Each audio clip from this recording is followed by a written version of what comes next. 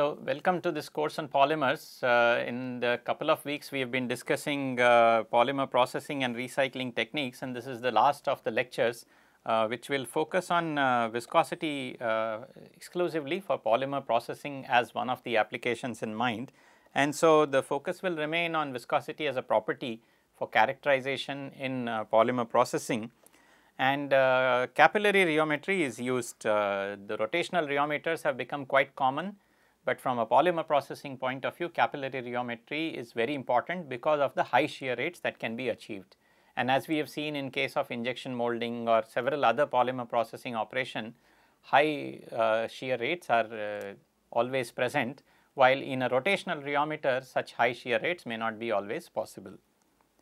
And the viscosity that is measured using oscillatory measurements is also quite commonly used. So, we will look at both of these in this lecture.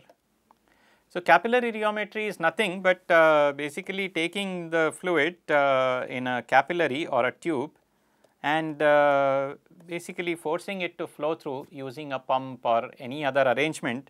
In this case, therefore, the pressure at the entry is higher than the pressure at outlet, and so fluid gets pushed through a capillary. And so, this delta P by L or P1 minus P2 by L is the pressure drop. And what we can do is we can measure the amount of fluid through the flow rate.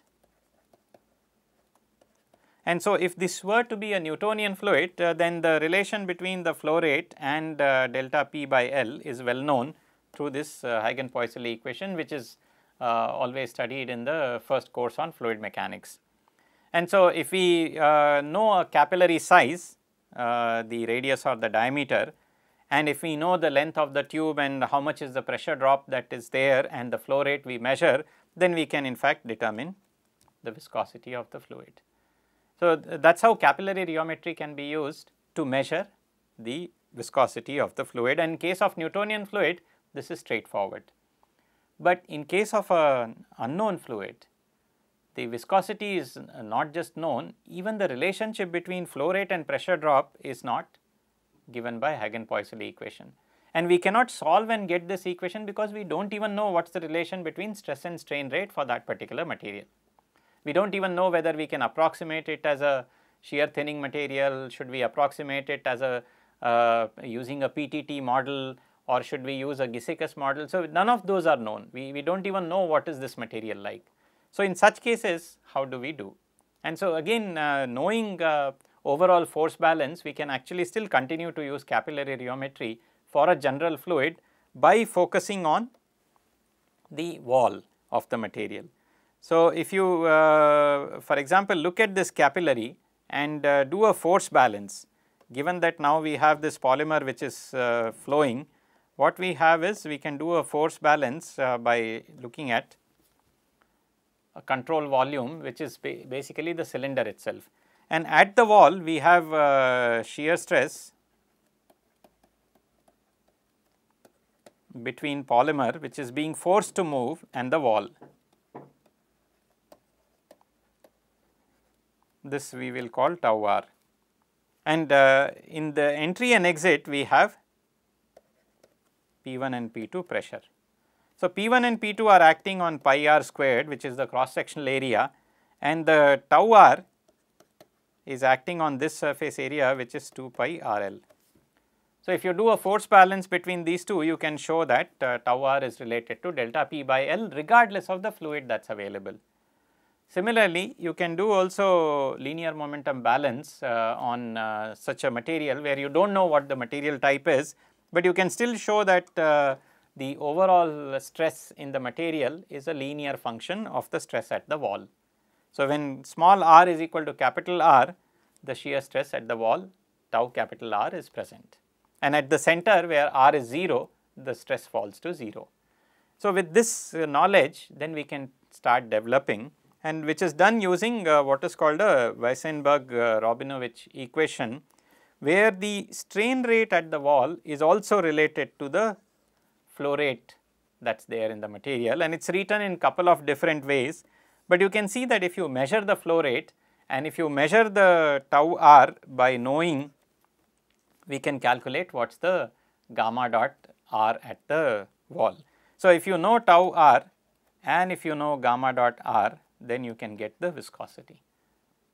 So, see, in this process we do not know what the fluid type is, but we do not need to know, we do not have an expression like the Hagen-Poiseuille equation, but by suitable manipulations of variables and by doing force balances and getting to know the variables, whatever we know and whatever we can measure, we can get an estimate of the viscosity. So, that is why capillary geometry is very commonly used for polymer processing operation. By increasing the pressure drop, you can achieve very high flow rates, and remember that in all of these cases the tube flow implies that there is basically a velocity profile where the velocity is 0 at the wall and then it is maximum in the center. And so, the shear rate that the polymer is seeing next to the wall is very high, and that is what we are estimating, and then we are also estimating the wall shear stress, and the ratio of these two can give us estimate of the viscosity of the material. Now, one of the things that when you draw a velocity profile like this, it implies that you know, it is the same when you travel along the pipe, then this relations that we have talked about are valid.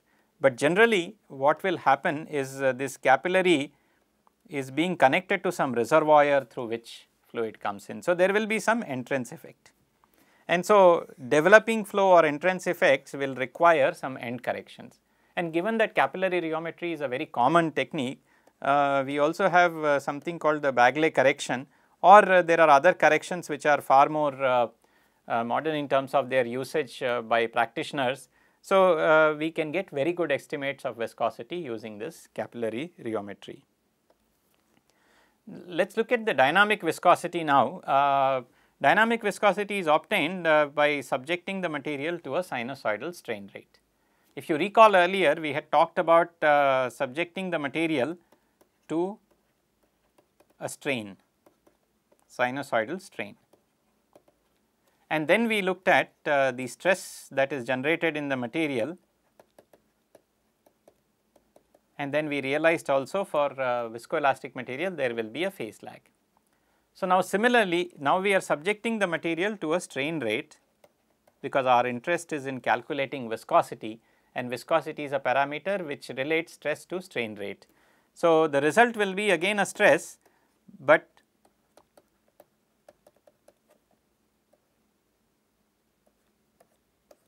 with a phase angle again, and now using these two we can then calculate what are the in phase and out of phase component, because we know sin A plus B is sin A cos B plus. So, we can expand this and we can have some factor multiplied by sin omega t and some factor multiplied by cos omega t. So, you can see this portion is in phase with input strain rate, and we have the out of phase portion also. This is the out of phase, and so we will define this as eta double prime, and we define the in phase portion as eta prime. And so, this is very similar to our earlier definitions, where we had defined G star as G prime plus I G double prime, and this was in phase or storage, and this was out of phase and loss. But remember, here the relation was between stress and strain. In this case, we have relation between stress and strain rate. So, this is the loss or dissipation,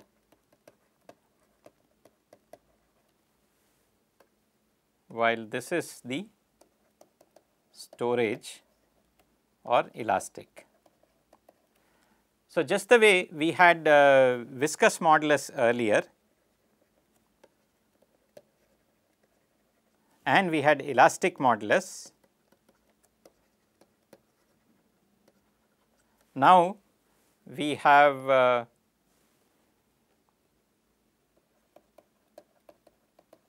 elastic viscosity or we have loss viscosity. So, oscillatory test again like earlier can be used to split the overall input output relations in trying to ascertain which are the energy dissipative contributions and energy storage contributions or elastic contributions and viscous contributions. And so, therefore, eta star, which is the complex viscosity, is related to eta prime and eta double prime. And so, eta star which is called the dynamic viscosity is characterized for polymeric system quite often. And let us look at how does this look for simplest possible model, which is the Maxwell model. So, for Maxwell model using the ordinary differential equation, if we input this strain, we can get the solution for stress as a function of time, and it will have an in phase component and it will also have an out of phase component. And so, therefore, this is eta double prime or the elastic part of the viscosity, and this is eta prime, the loss or the usual viscous viscosity. So, the first term is the viscous contribution to the stress and the second term is the elastic contribution. Let us look at how do these variables vary as a function of frequency. I am sure you can look at it and you can see that when omega is very large, this factor will be very large, and therefore, what you will find is eta double prime is 1 over omega as omega tends to very large values.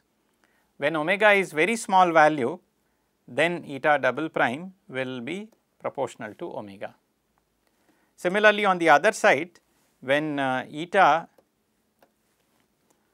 omega is very large, then as omega is very large, then eta prime will basically be 1 over omega squared, or it will go to 0 because omega is very large, and if omega is very small, then eta prime will be a constant. So, this is what is depicted here graphically, that at low frequencies eta prime is constant and then at high frequencies eta prime keeps on decreasing, and this is, remember, is the viscous or dissipative.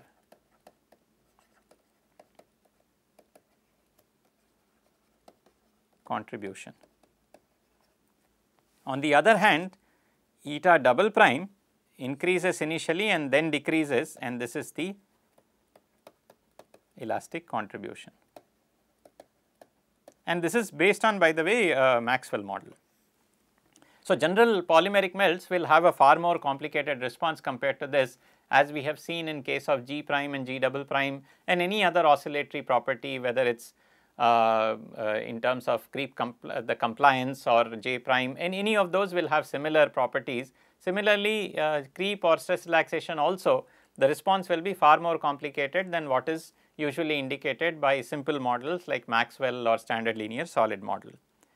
One of the things that you can notice here is that there is a crossover frequency, and this again is where omega lambda is equal to 1.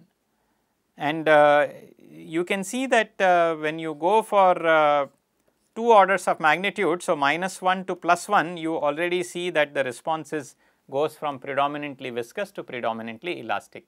So, when we are subjecting the material to very slow frequencies, very low frequencies or very slow rates, polymer molecules behave like a viscous material, and therefore, eta prime is constant.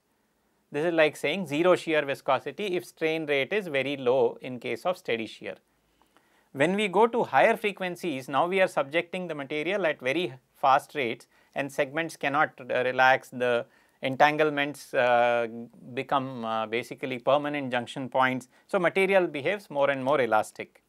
And so, with this kind of a feature, you can try to explain behavior of polymeric melts, which are practically very useful.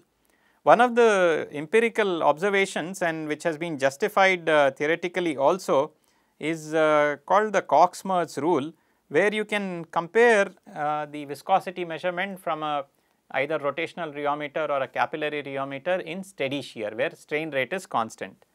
So, you can plot eta as a function of gamma dot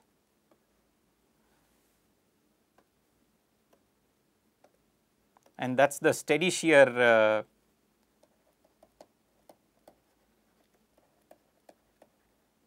measurement. So, let us say it several shear rates the data measurement is done, and we usually observe the Newtonian plateau followed by shear thinning response. Now, the same measurement on the material can be carried out by looking at the dynamic viscosity, and so therefore, we can do what is called the oscillatory shear, and we can measure now eta prime as a function of omega and then plot it. And if both of these superimpose on each other, then that is called that Cox-Merz rule is being obeyed, which says that as long as gamma dot and omega are same, then eta prime and eta will be same. So, this is observed for some of the polymeric melts, and whenever this is observed, we know that the structure of polymeric melt is not as complex. But whenever we have filled polymer melts, when there are fibers there or there are liquid crystalline portions, so any structural complications, then more often than not, this Cox-Merz rule is not observed. So, this is a good way to understand what is the structure of polymeric material while it is flowing, and it can be useful for looking at the practical polymeric systems. So, with this we will close our overall discussion related to polymer processing and recycling techniques. We have seen the practical techniques which are used, we have seen the underlying requirements of sustainability to be able to reprocess or recover the materials. We have also seen the rheological response, which is very important to determine the overall processing quality and the effectiveness and robustness of these processing and recycling operations. So, with this we will close this lecture. Thank you.